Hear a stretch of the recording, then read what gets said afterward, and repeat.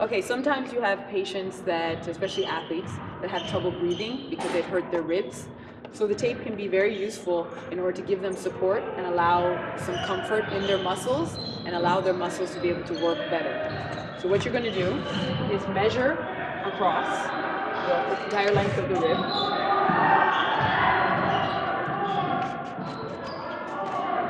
We always try to round the angles of the tape off in order for them to stay better and during prolonged wear. You're going to rip the tape in the middle to leave a space, and then you're going to ask the patient to roll their shoulders forward, and you're going to put the tape in the middle on their spine at the level to which they are having difficulty, with no tension.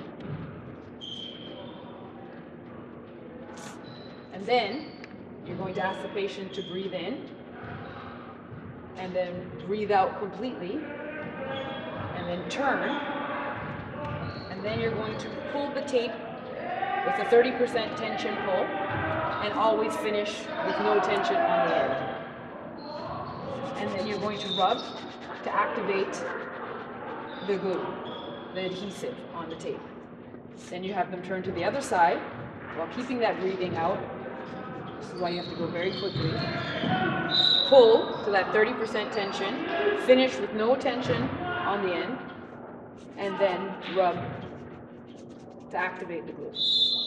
There you go. And then the patient can breathe again.